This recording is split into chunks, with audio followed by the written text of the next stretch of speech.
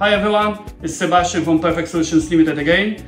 I wanted to show you today how to replace a HEPA filter on the NILFISK Vacuum Cleaner VP 300 series in 5 steps.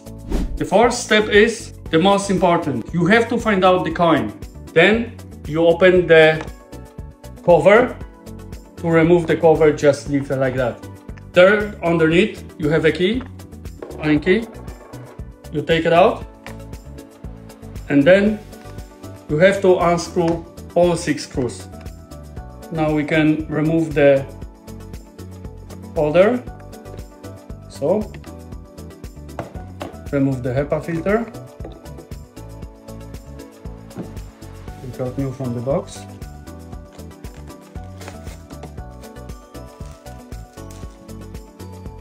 Put back the filter. Put back the holder. And again, screw. That's the last one.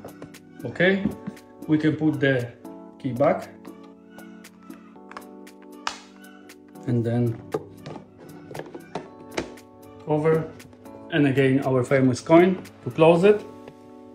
That's it, guys. It's so simple. Everybody can do it.